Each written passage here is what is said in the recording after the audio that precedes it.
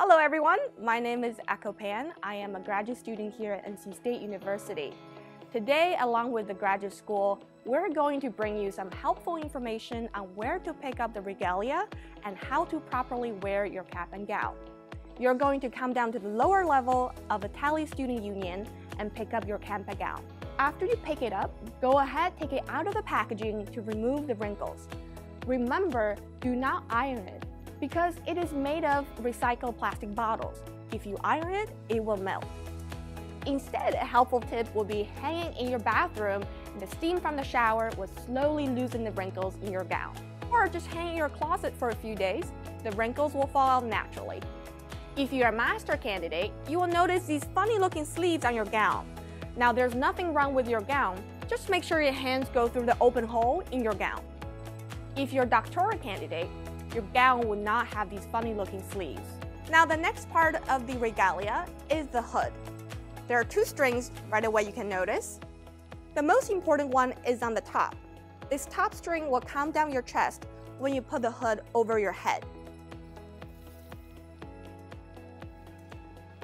Now you slightly adjust it so it will fit like this. Now the hood is over my neck. I'm going to locate this little button on the inside of my gown.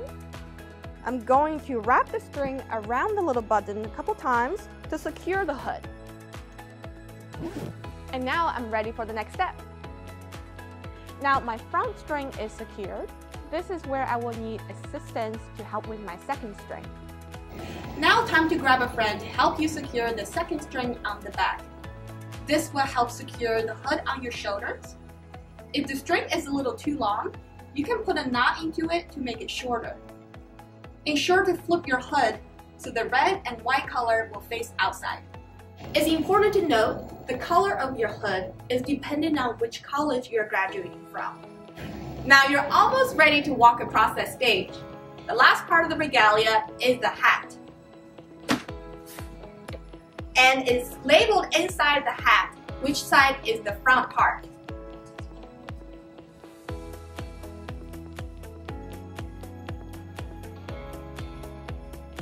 As a graduate student, our tassels are already on the left because we have already received our undergraduate degrees.